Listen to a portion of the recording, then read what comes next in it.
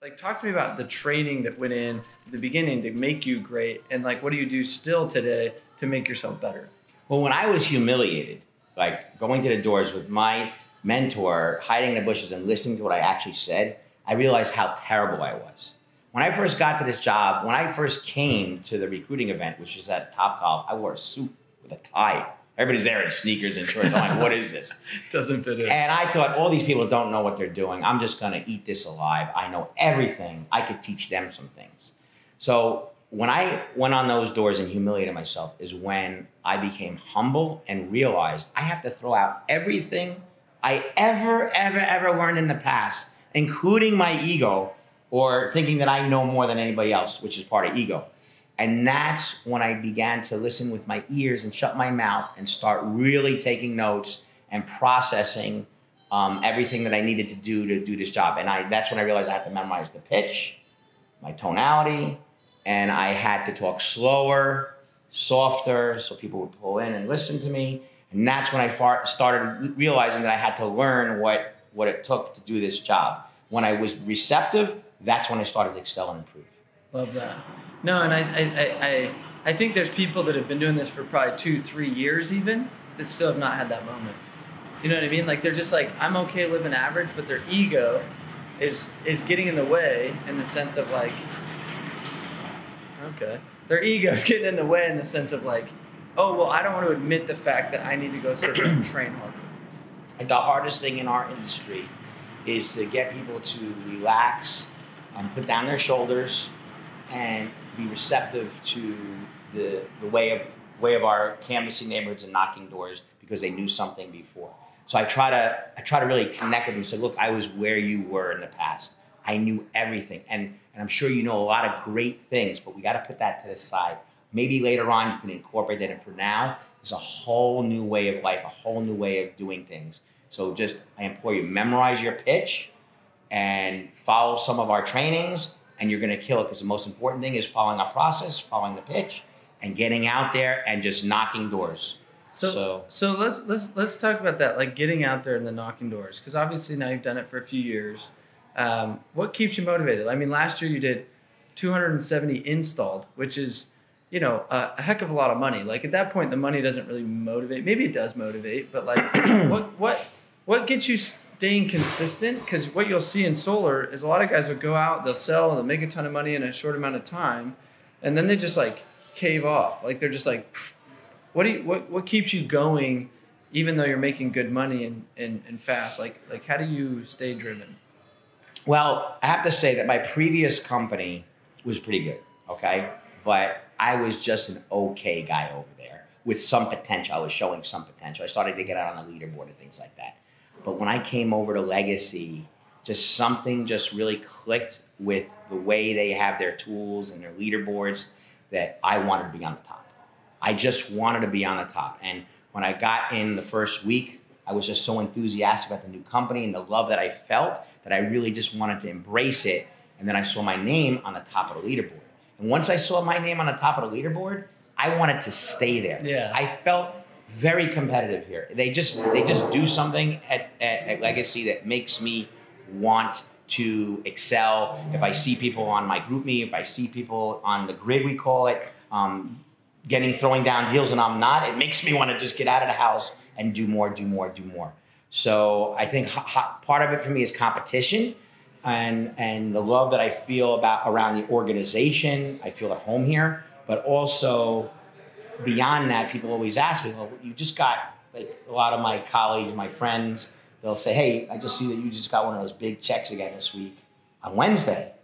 And you're like out on the doors on Thursday.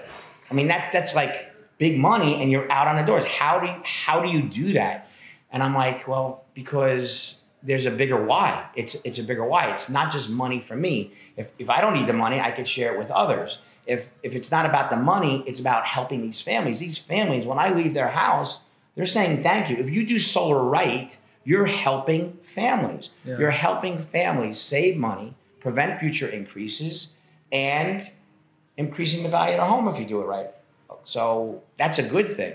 And on top of that, while you're doing that, you're helping our planet, which is wholesome. It makes me feel heartfelt, that I'm purposeful, that I'm doing something at every home I enroll that goes solar, I am making a difference. So it's a notch on my belt. Mentally, I have a notch on my belt that it's another family off the grid that can be helping the environment for cleaner air, right?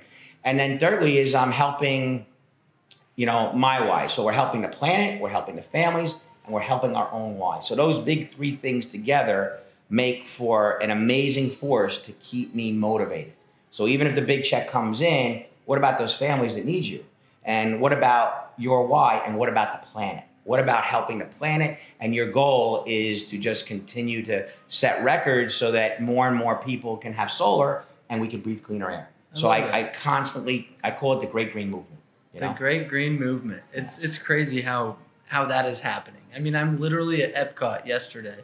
We go on a ride and it talks about like writing out your future and the future of energy. It talked about like wave energy, and it talks about solar, and it talks about wind, and you're just like, man, like in 20 years, everything will be renewable. It's like, why would we not have renewable energy? So I think it's cool to say we're pioneers, we're instigators, we're initiators of this green wave, which is really cool. It's so amazing. And I like the fact that I'm constantly learning and reinventing to help others get to be the best version of themselves. So one of the things I just discovered the other day is the number one objection in solar is, well, what if I'm moving and the people don't want the solar? We're all trained to look at them like they have three eyes and go, you don't want solar? Who wouldn't want solar? But I just took it to another level the other day. I just realized, I said, where do you think the landscape is going to be in your community 5 years from now? How many homes do you think in 5 years are going to have solar in your community? What if you don't go solar and you're the question to ask is, what if you're the only home in a community that doesn't have solar? Then what are you going to do?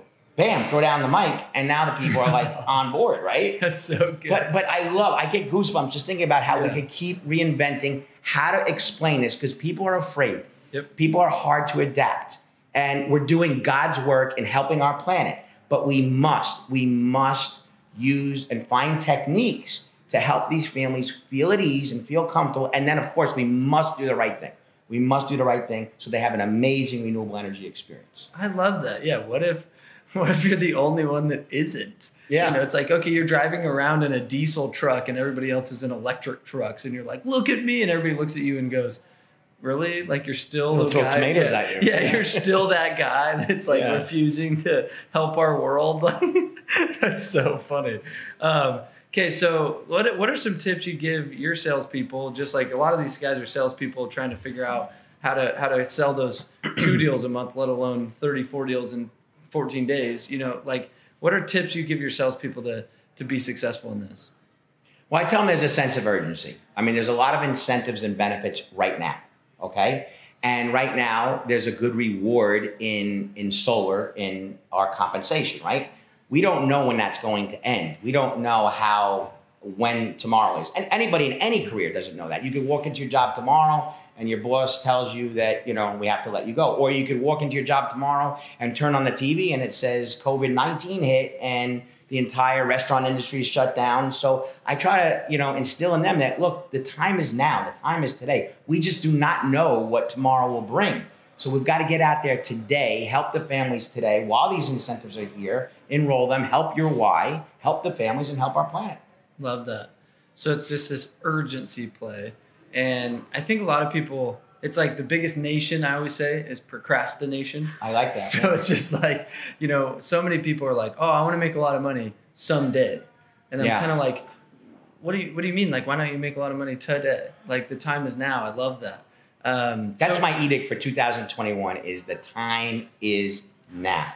Too often people say tomorrow, or someday.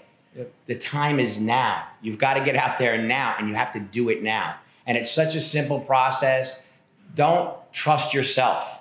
Trust your leaders, trust your peers, trust the experts in the industry. When they tell you it's a numbers game, memorize your pitch, follow your process, it really works. You just have to get out there and do it and work.